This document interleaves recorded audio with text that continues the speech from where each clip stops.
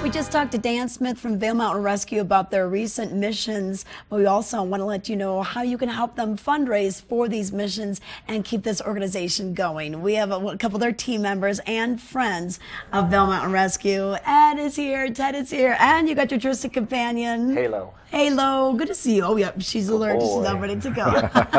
All right, well, gentlemen, this is what's kind of maybe a misconception about Vail Mountain Rescue, and Dan and I talked about this before, is there's no cost for their services, and you guys are just on a big, huge mission. 16 people were out there. You guys are volunteers, so it's just amazing what goes into maybe one single mission and the costs involved. That's right. This was about the 25th mission this year. There'll probably be hundreds, altogether. And many are like this and require a lot of people to go out. Some a few people, in this case a dozen.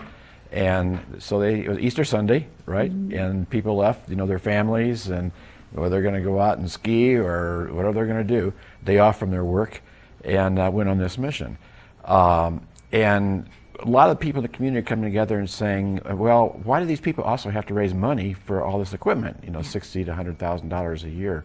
And can't we do something to take that off of their backs so they can focus on missions like this? They're already sacrificing a lot of time from their families and jobs and so forth, and they have a lot of training. Yes, we do. And Ted can tell you about the recertification. Oh, yeah. So, Ted, about every 5 years, you have to undergo a recertification process, right? That's right. We have to demonstrate to other teams around the state, because often we're called to respond for other teams as well, that we have the skills required to do what we say we do. So we have to demonstrate proficiency in high angle and low angle, technical rope rescue, avalanche, low angle and high angle, and search as well for missing people in the wilderness. Yeah, and you work with a lot of equipment. Sometimes you even get to work with these big pieces of machinery that fly around. The great men and women at HATS are often able to take us into places like this area. That's another HATS helicopter. Last year this time we responded to a mission in Pitkin Creek, and they were able to get us into the victim and out of there within 45 minutes, which is awesome. Yeah, well, and the fact that the dogs are part of it too, and that takes time and they cross-train just like us. Yeah, this guy's supposed to do avalanche, search for live and deceased as well. Okay, and so to have all of this up to snuff and everything, all your accreditations met, it does take time, does take that money. So yeah, doing the bake sales and some car washes on top of all this is not quite That's what's exactly in the cards. right. Yeah, I think, as I understand, they spend about as much time training as they do on missions a year. So it's a lot. All right. Well, then tell us about the Friends, and you have some upcoming summer activities. That's right. And fundraising activities. What we really like to do is raise enough money so that fundraising can end.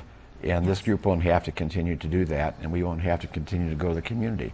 So our goal is about $2 million for an endowment fund. We're about approaching 900,000, and we have a number of different activities. One this summer is at the Vail Summer Market. We have a booth every Sunday, and we can always use volunteers. Oh, good. Yes. And we're also going to have a major fundraising party, I guess, at Red Sky this summer for the community. Oh, wow. And there'll be dancing and food and an auction and so forth, and we hope to raise good funds there.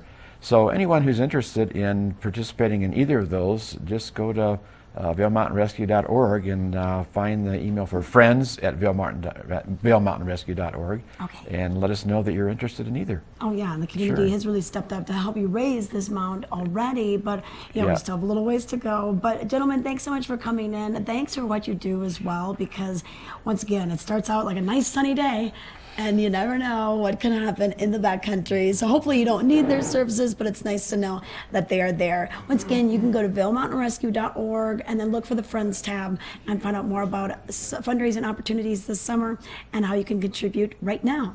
Right now, we're going to also check in with Mark Sassy because he has our weather.